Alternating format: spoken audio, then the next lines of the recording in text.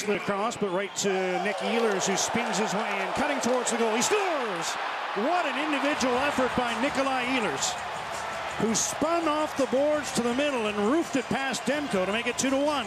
Did you see Nikolaj Ehlers' goal last night against Stuart Skinner, who was absolutely fantastic? Same thing, high glove side.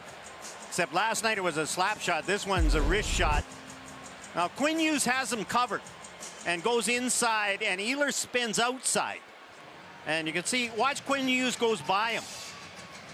And instead of keeping his body between Ehlers and the net, he gives Ehlers enough room that he cuts to the middle, gets Thatcher Demko moving, shoots back against the grain. High glove side and in.